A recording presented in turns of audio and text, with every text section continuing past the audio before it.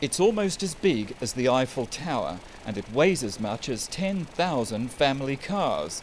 It's the hull of one of the world's deepest oil production facilities, and as dawn broke here in Pori, Finland, it began its journey to the United States, where it'll be fitted out to become part of Shell's most ambitious ultra-deep-water oil and gas project, the Perdido Regional Development.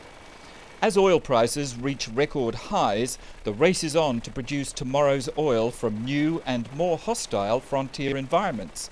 The Perdido Regional Development will operate in a water depth that is nearly half a mile deeper than any other spar. And when it comes online towards the end of the decade, it'll be capable of producing some 100,000 barrels of oil a day. Shell has so much to be proud of in the development of the Perdido hull for the Gulf of Mexico.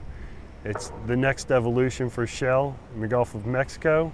It's a deepwater spar production drilling platform. It will be the deepest in the world when it goes into production. It's a fantastic structure, allowing Shell to get into that deep water and to develop those precious resources that we find in this deep water in the Gulf of Mexico. The Perdido spar above will be linked to 22 wells on the sea floor, extending more than 14,000 feet from the surface and into the mud and rock beneath the vast Alaminos Canyon. Oil will be brought to the surface against the extreme pressure of the deep water by 1,500 horsepower electric pumps.